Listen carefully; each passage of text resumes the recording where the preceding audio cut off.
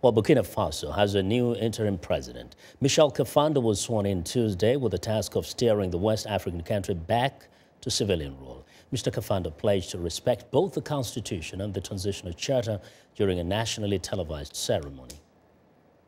Notre pays ne saurait être une république bananière. Our country will never be a banana republic. Our eyes are open and things will never be the same again.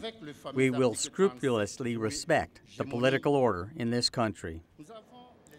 Well, Burkina Faso's transitional government has named Lieutenant Colonel Isaac Zida as Prime Minister 4 days after he restored the country's constitution under pressure from the African Union and the West. Zida originally declared himself head of state on November 1st after mass protests toppled President Blaise Compaoré.